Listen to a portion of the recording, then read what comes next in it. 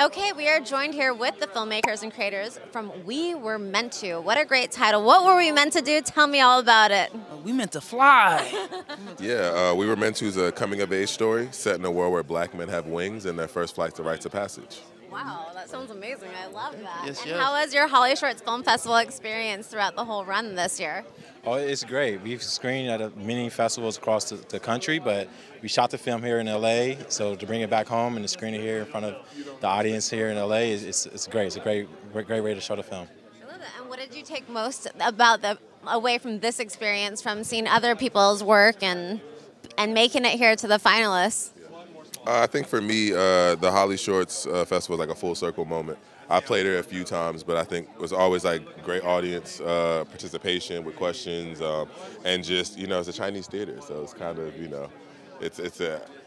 the screen's always the biggest you screened at, and like the turnout is always amazing. So that's probably the biggest takeaway. Yeah. Cool. Anything you want to add?